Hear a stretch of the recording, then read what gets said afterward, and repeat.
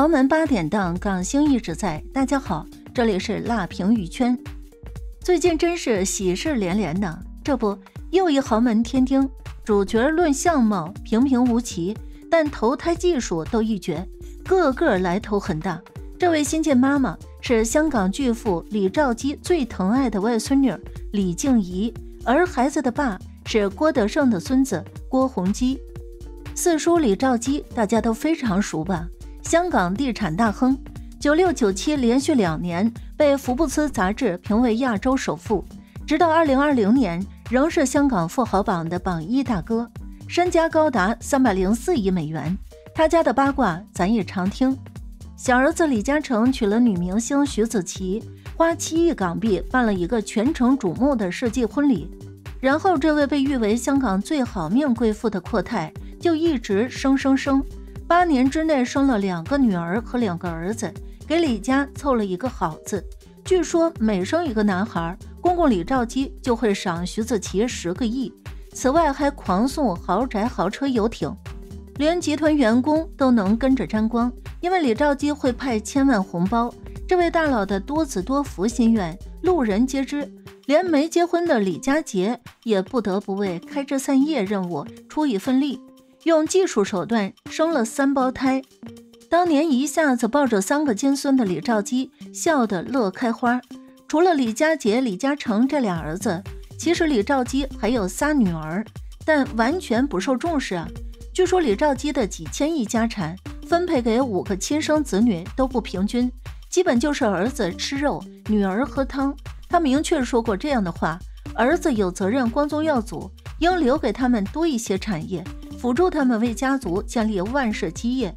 至于留给女儿的家产，足够他们可以过不知多少辈子的富裕生活就好了。也不知道是主动低调还是被动隐藏，李家这些年来被媒体熟悉的只有大女儿李佩文。这大女儿也是可怜，认认真真读书，辛辛苦苦给老爸打工，但她老爸宁愿让她老公在集团掌大权，也不让自己女儿当高管。或许传统的李兆基更想让女儿像儿媳妇一样待在家，安安静静生儿育女吧。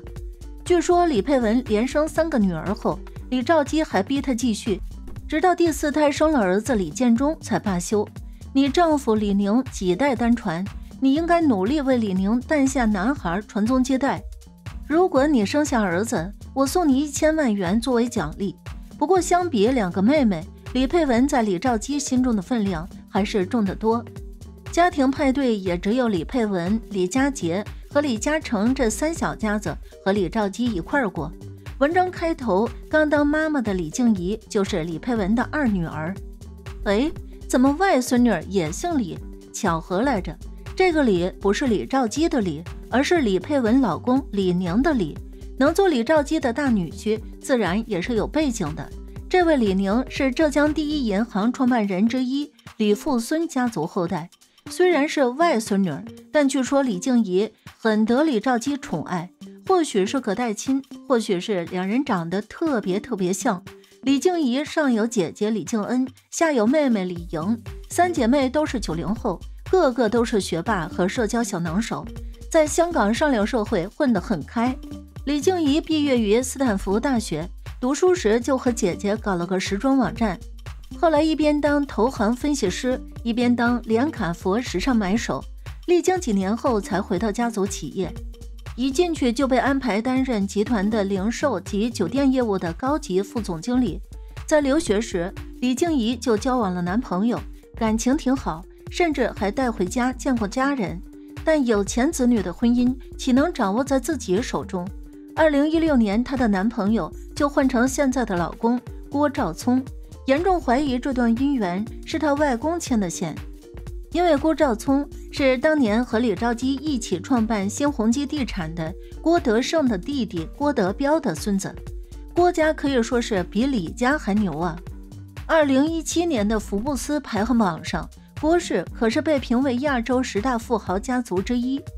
在韩国3星李秉哲之后，在泰国华侨正大集团谢国民家族之前，家族财富值高达404亿美元。当年郭兆聪的爷爷和李兆基一起搞房地产挖地桶金，后来郭兆聪的爸爸郭炳豪在李兆基的恒基集团当执行董事，现在更是亲上加亲，自己成了李兆基的孙女婿。今年的香港10大富豪排行榜，李家排第2，郭家排第9，同为城中顶级富豪的第3代，郭兆聪和李静怡也算是绝配了。顺顺利利交往3年后，两人就在四季酒店办了婚礼。据说场面之盛大，相比舅舅舅妈的7亿婚礼是有过之而无不及，但更注重隐私，也不炒作话题，导致流出来的图片少之又少。婚宴一连办了2天，但被拍到出席的宾客只有李嘉欣夫妇和郭兆聪的伯父郭炳莲、郭炳坤。为啥呢？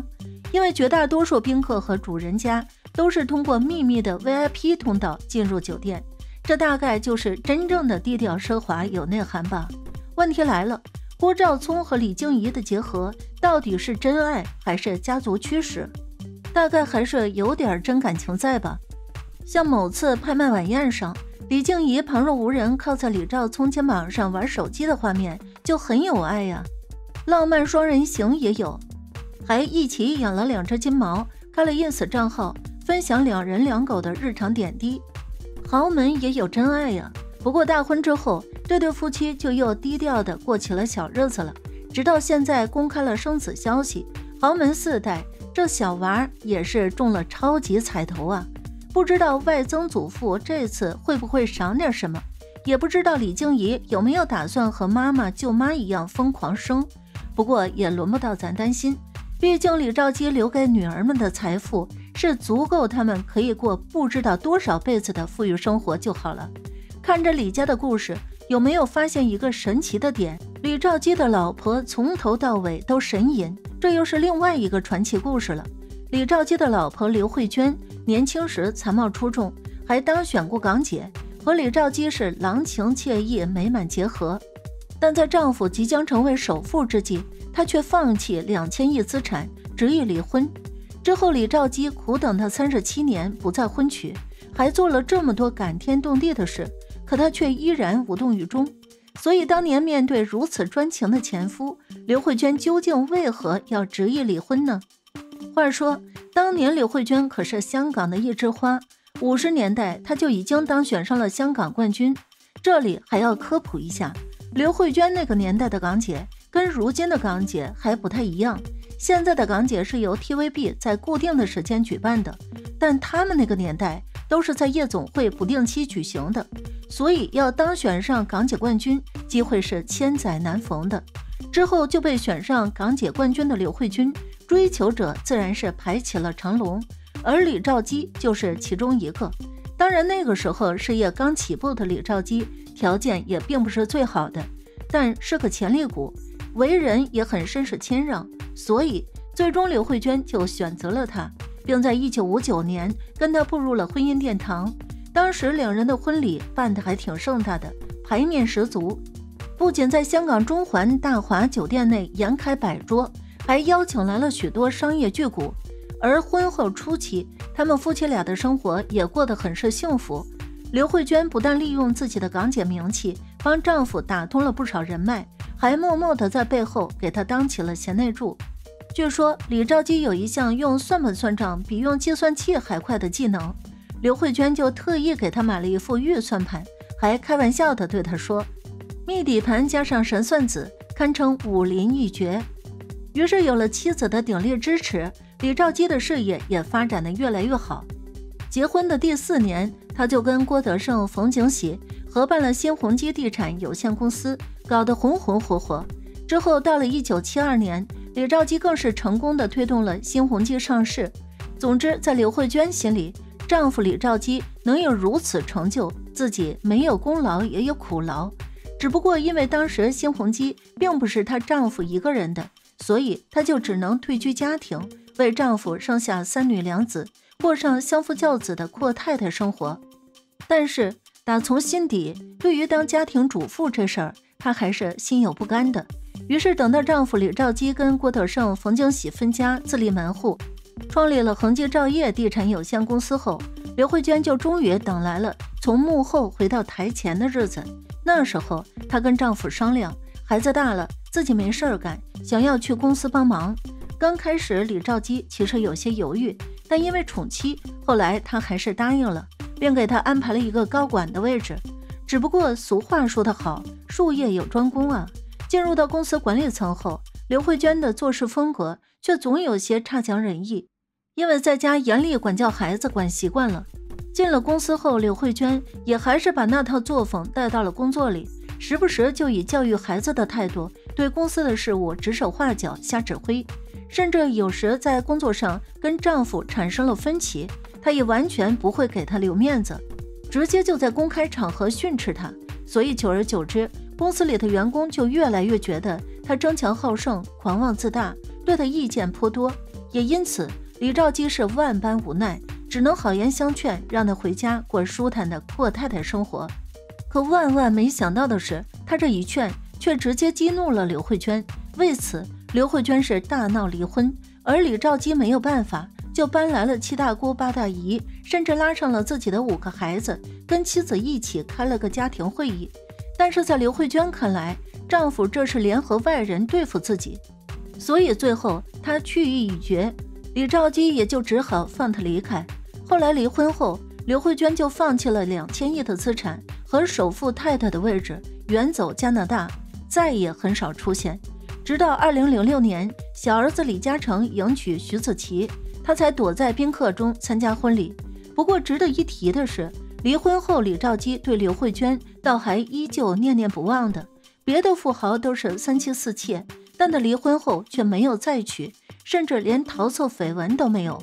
而且当初2人离婚前，李兆基还斥巨资装修了一套4层复式豪宅，准备跟刘慧娟一起搬进去。可后来因为女主人离开，他伤心之下就把房子留给了大儿子，独自一人住在以刘慧娟名字命名的那栋寒酸的会院里，不肯搬走，只因为那里有他跟刘慧娟的回忆。另外，刘慧娟去到加拿大后潜心修佛，李兆基得知后还特意给刘慧娟常去的寺庙捐了1.5亿，把寺庙重新修葺，变成了刘慧娟的家庙。甚至据说每年李兆基还会抽空去一趟加拿大看望她。只不过他的这份关心，刘慧娟还是依旧无动于衷。这几年，刘慧娟偶尔会回来一趟，跟儿媳一起现身过几次，婆媳俩看起来关系还挺不错。不过前2年四叔宣布退休，也有传闻称90岁的刘慧娟也想回来争一波家产，报复一下前夫。当然，至于到底争没争，咱就不知道了。但不得不说，在豪门贵妇中，刘慧娟确实是个神奇的存在。好了，今天的视频就到这里了，欢迎在评论区留言评论，请多多订阅和关注，我会持续为您带来更多精彩内容。